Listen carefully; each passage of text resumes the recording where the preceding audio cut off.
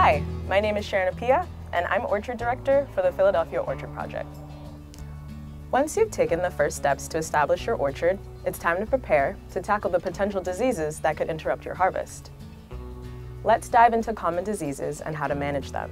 In this video, we'll cover 3 of the most common disease challenges we encounter: brown rot, fire blight, and black knot.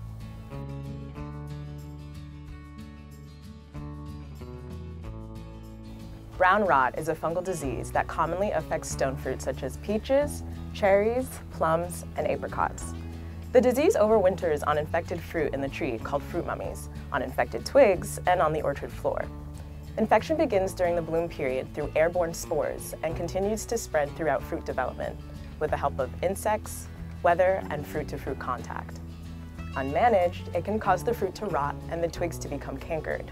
In a bad year, this disease can damage the majority of fruit on a tree, and in many years, brown rot is the #1 cause of crop loss in pop orchards. When spotting brown rot, be on the lookout for wilted, browning flowers and brown spots on your fruitlets and near flowers.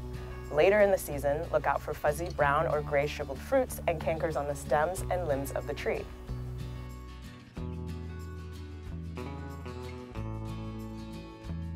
You can minimize the spread of brown rot by pruning out twigs showing canker and removing any affected fruits that are still on the tree or that have fallen to the ground. Preventative measures include winter pruning to open up the tree to sunlight and airflow, and the application of holistic sprays. For trees experiencing severe crop losses, consider applying copper or sulfur fungicide before or after blossoming in spring as a stronger measure to prevent brown rot. Keep in mind, when using sprays, it's important to read the labels on any products you use very carefully to ensure proper application.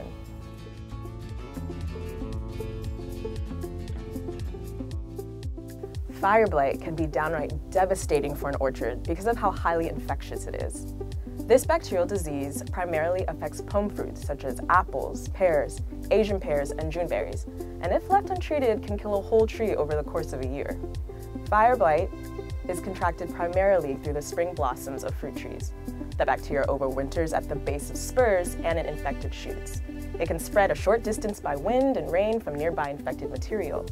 Long-distance infection can also occur through unsanitized pruning and insects carrying the disease from one blossom to another.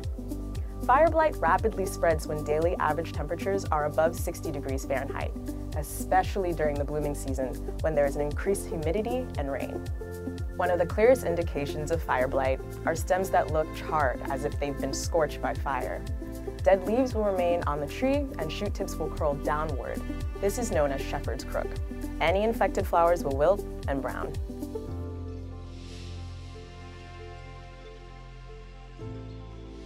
You can limit fire blight by selecting fire blight resistant cultivars. Preventative measures include winter pruning and the application of holistic sprays or a copper sulfate spray in early spring. One of the best ways to avoid fire blight is to properly sanitize your tools between each pruning cut to prevent the spread of infection. Once you spot the early signs of fire blight, it's important to prune it out as soon as possible. In dry weather, prune out wood 8 to 12 inches below the site of infection. Once removed, check the stem at the cuts. If discolored, cut even lower. Once all the infected material is removed, burn it, throw it away, or bury it deep at least 100 feet away from the orchard.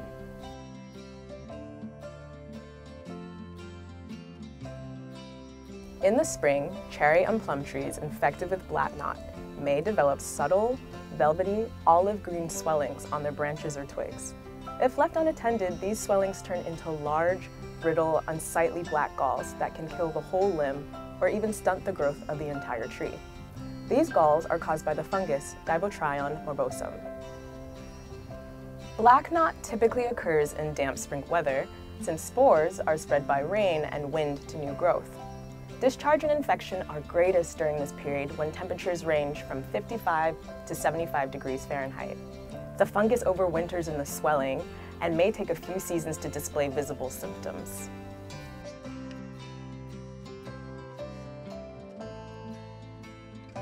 To identify early signs of black knot, be on the lookout for young knots that are soft, velvety, and olive green.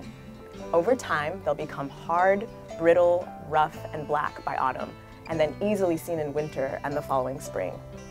Knots create spores in the second season. If left untreated, they can kill limbs and the whole tree. Oftentimes, infection rates may depend on the specific variety of fruit tree. If you're interested in growing cherries or plums, avoid highly susceptible varieties such as Shropshire and Stanley.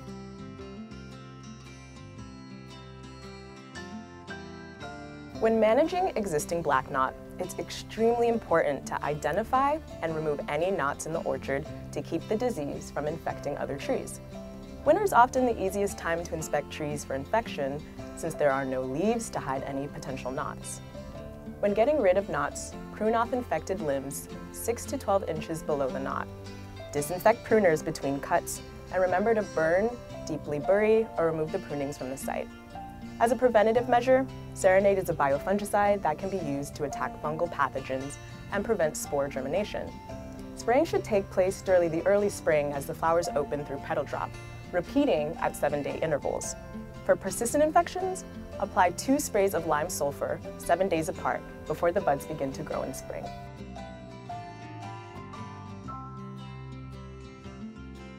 Many of our favorite common fruit trees are susceptible to diseases.